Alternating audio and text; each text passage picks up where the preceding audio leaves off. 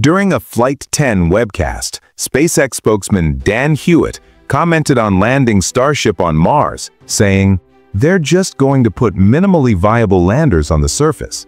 Land right on the skirt, no landing legs." That sparked a question for me. If Starship can land on Mars without landing legs, could the same approach work for the Moon? The current plan for landing humans on the Moon involves equipping Starship with landing legs, mainly due to the Moon's uneven terrain. However, this approach runs into a familiar challenge. The same reason SpaceX is now catching Starship with a giant launch tower on Earth: weight. Starship is significantly larger and heavier than Falcon 9, so it would require much bigger and stronger landing legs. Estimates suggest that at least 6 legs would be needed to properly support the vehicle, adding considerable mass. On Falcon 9, the landing legs are made from carbon fiber with an aluminum honeycomb core, a strong, lightweight combination that absorbs impact and enables reusability. Carbon fiber isn't cheap, but the investment makes sense when the legs are reused. In contrast, Starship HLS isn't expected to return to Earth. It lacks heat shields and flaps, and is designed for one-way missions on the lunar surface. That makes expensive, non-reusable landing legs a questionable trade-off. So, can we realistically land Starship on the Moon without huge landing legs? At least not in an upright position. You might recall the robotic lander Odysseus. Back in 2024, it became the first American-built spacecraft to touch down on the Moon in more than 50 years. It toppled over at an angle that limited how much science it could do on the lunar surface, because its antennas and solar panels weren't pointed in the right directions. Intuitive Machines tried again the next year with another lander, Athena, but it also failed and landed sideways. It couldn't get enough sunlight on its solar panels and ended its mission early. Turns out, landers flipping or rolling on the Moon isn't that rare. It is really that difficult to land upright there. When it comes to landing on the Moon, many of the problems faced by Intuitive Machines landers could apply to SpaceX's Starship too. Online and elsewhere, people pointed out the height of the Odysseus lander, 14 feet, about 4.3 meters, from the bottom of the landing legs to the top of the solar arrays, as a contributing factor in its unsteady touchdown. Something tall falls over more easily than something short and squat. And on the Moon, where gravity is only about 1/6 that of Earth's, the tendency to tip over becomes even greater. This isn't a new realization. A half-century ago, Apollo astronauts experienced this firsthand as they hopped around on the Moon and sometimes fell over. Lunar gravity isn't very forgiving. The sideways motion that can tip a lander of that size only needs to be a few meters per second. And you can say the same thing about the more than 50 meters tall Starship HLS.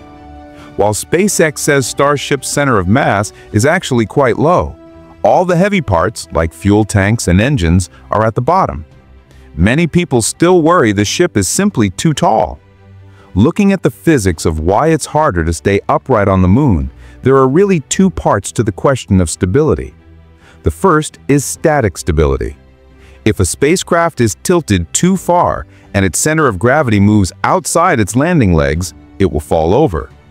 Interestingly, the maximum tilt angle before falling is the same on the Moon as it is on Earth. That's because gravity cancels out in the equation. It would be the same on any world, large or small.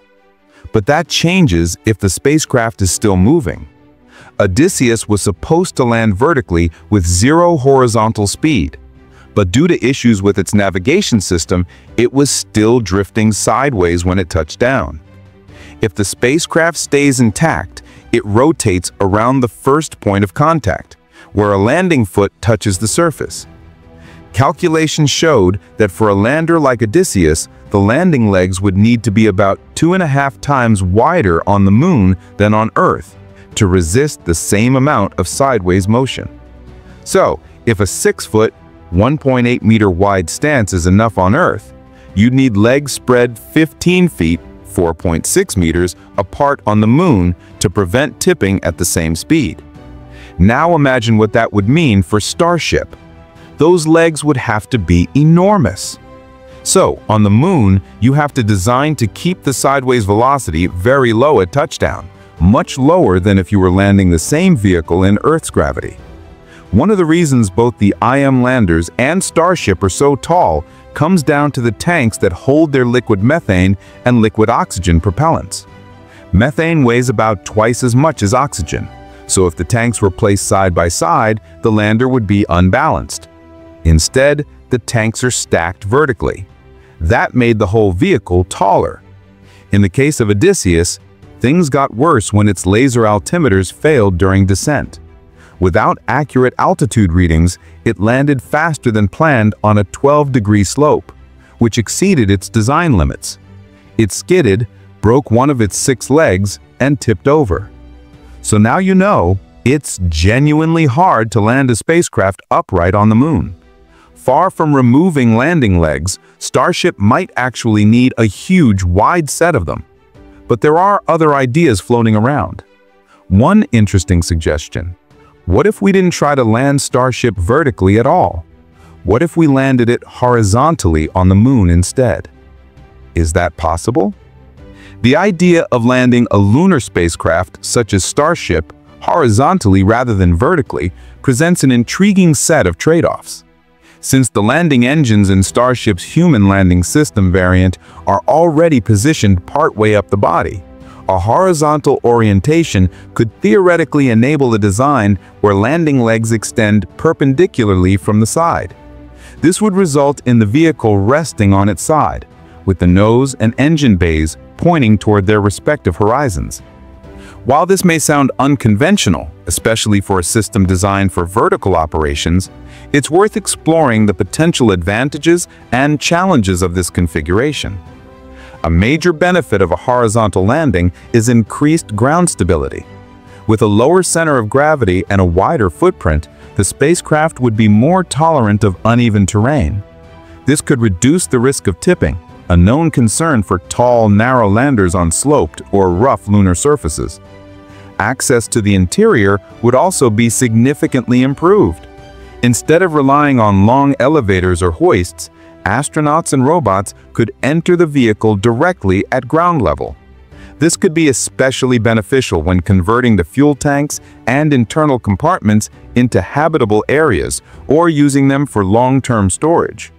The closer proximity to the lunar surface would also make it easier to offload cargo, particularly for missions involving surface mobility systems or large payloads. Another speculative benefit is that the main engines, since they are pointing laterally, could be ignited sooner after liftoff, without the risk of blasting the lunar surface directly beneath them. And if the vehicle is to be covered with regolith for radiation shielding, as some proposals of turning Starship into a lunar base for longer lunar stays, the horizontal orientation would facilitate burying parts of the structure more easily. Despite these potential benefits, the structural challenges of a horizontal landing are significant. Spacecraft like Starship are optimized for vertical flight and landing, relying on the axial strength of their cylindrical structure. Turning it on its side would introduce bending stresses it was not designed to handle.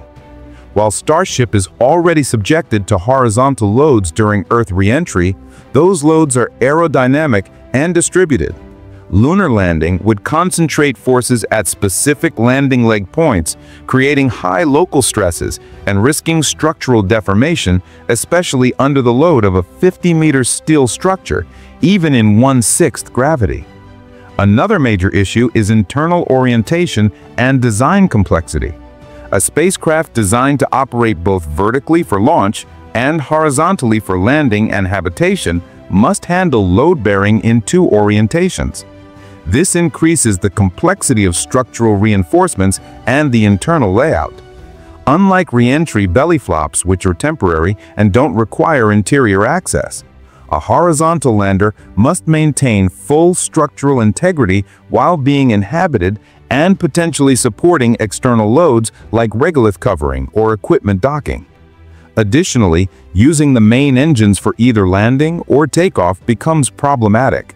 If the vehicle lands horizontally, it likely cannot use its main engines for a vertical ascent, requiring alternative propulsion systems or a method to reorient the vehicle before departure. This adds complexity, weight, and risk. Fuel slush is also a concern. With horizontal tanks, lateral movement of residual fuel can shift the center of gravity significantly, making the vehicle unstable during initial takeoff or lander relocation maneuvers. In a vertical configuration, slush effects are easier to manage because gravity acts along the same axis as the tank's length, helping maintain balance. While landing a lunar Starship horizontally could offer some practical advantages in terms of stability, access, and future habitation potential,